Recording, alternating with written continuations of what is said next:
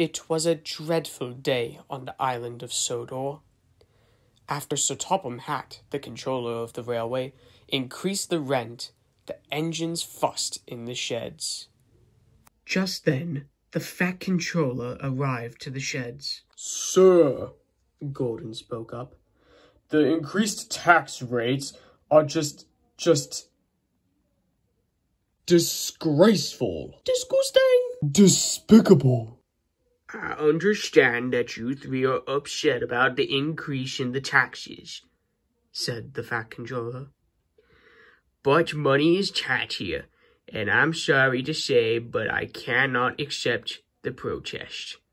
If you will not comply with the new increased tax rates, then I will send Thomas to the sheds. He has been doing an excellent job of making sure that everyone on the island has been paying their taxes." "Pah!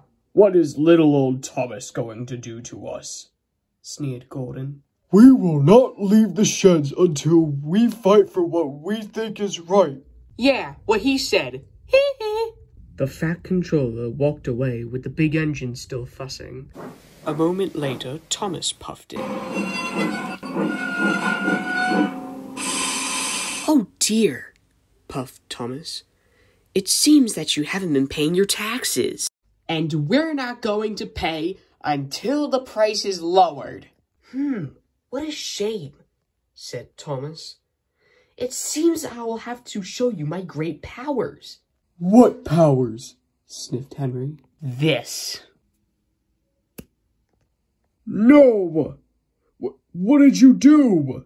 exclaimed Gordon the big engine. "I turned him into a marketable plushie. Or in this case, a marketable figurine. And this is the same fate that you two will suffer if you don't pay your taxes. So here's how this is going to go.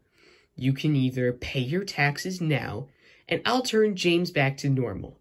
Or you can suffer the same fate as him."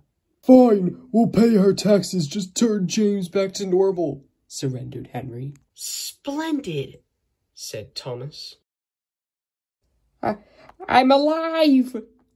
"Yes, now about that money." "Oh, right." And so, the big engines paid Thomas his taxes, and there was no more trouble on the island of Sodor ever again.